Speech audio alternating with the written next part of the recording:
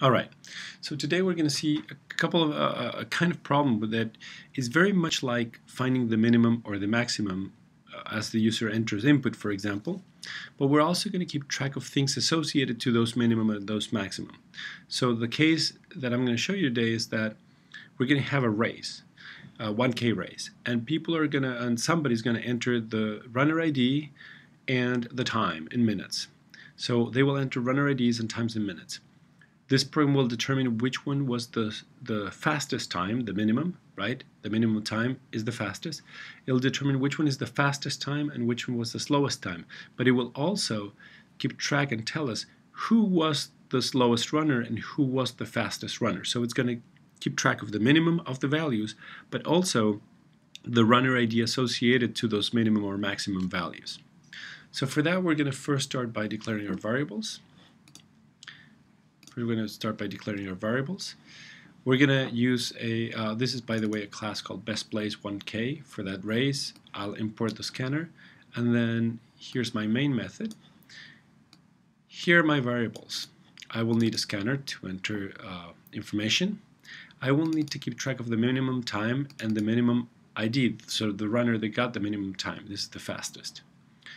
And then I'm going to keep track of the maximum time, or the slowest time, and also the slowest runner, the maximum ID. And as I enter runner IDs and times, I'm going to keep track of I'm going to have a variable to hold the runner's time and the runner ID. Okay, so first I'll ask the question with a couple of system printouts. Well, I'll say to finish, enter 0 for both the runner ID and the time when asked. Now, right now, enter the runner ID. I'm going to say enter the runner ID, and the runner ID gets the value of the next integer entered. In the same way, I'm going to ask for the runner's time. So I'll say enter the time in minutes, and then runner's time is going to be the next integer. Now what happens here is that I want to initialize the maximum, the minimum, the maximum time and the minimum time to something. And I also want to initialize the maximum ID and the minimum ID to something. So initially I'm going to initialize this runner that people just enter, the first runner. I'm going to say that the maximum time and the minimum time are the same. They're both this runner's times. The same thing for the IDs. So we'll start with the maximum. So the maximum time is going to be this runner's time. The maximum ID is going to be this runner's IDs. And then for the minimum time, it's going to be the same one, and the minimum ID is going to be whatever was the maximum. So initially, if we have one runner, that person was the fastest and the slowest, right? So this is what these lines here are initializing. Okay. Now we need to start asking for more times and for more IDs and times until the runner ID or the time is 0, right? So until both the runner ID and the time are 0. So we're going to create a little while loop that says while the runner ID is greater than 0. So if somebody puts 0 for runner ID, this will exit. And we'll prompt the user to enter the runner ID or 0 to exit. And then I store the runner ID here. Or the time in minutes and enter the time in minutes and save it as runner time. Now I need something to keep track of whether it was the maximum or the minimum, whether this runner got a better time than the minimum, or whether this runner got a worse time than the maximum. I'm going to put, so that's an if statement, right? An if statement conditional, testing whether one thing is greater than the other. I'm going to put that above the print lines, and this will be clear once I explain this. So I'll put two conditionals here. I'll put these are printouts, and above those printouts I put two conditionals. I say if the runner time is greater than the maximum time, then update the maximum time, but also, and this is the important part, also keep track of the ID of the runner that got the maximum ID. I'm keeping track right here. The same thing for the faster runner. If the runner time is less than the minimum so far, then update that minimum time with the runner's time, but also keep track of the ID that got the minimum and set it to this runner's ID. What happens is initially,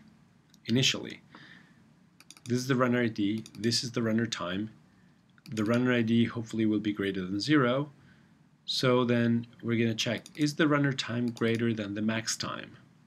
That's going to be false because the max time is already that runner's time.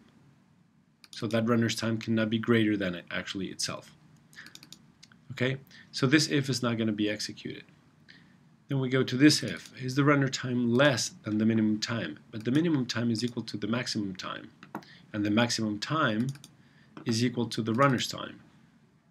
So the runner time is equal to the min time, it's not less than at this point. So this if is not going to be executed. So in the first run, these ifs are not going to be executed.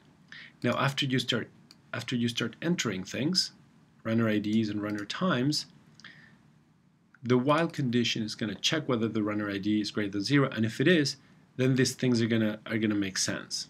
So from the second one on, these ifs make sense, but not from the first one on.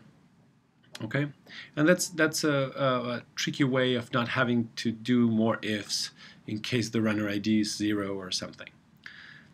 But a good practice is to initialize values outside of the while loop, then do the comparisons that you need to do, and then ask for the next round of values. Okay? And then at the end of the program, once we exit this while loop, all right, once we exit that, we're ready to print the last runner was the one with the maximum time, right? And then the best runner is the one with the minimum time. Okay? So we'll compile this and run it. And as we're running it, I'm going to increase this area so we can see this. So to finish, enter 0 for both the runner ID and the time when asked. So enter the runner ID. So runner ID 109. The time in minutes, 34 minutes. Enter the runner ID, or 0 to exit again, so runner ID 108. This is going to be our fastest guy.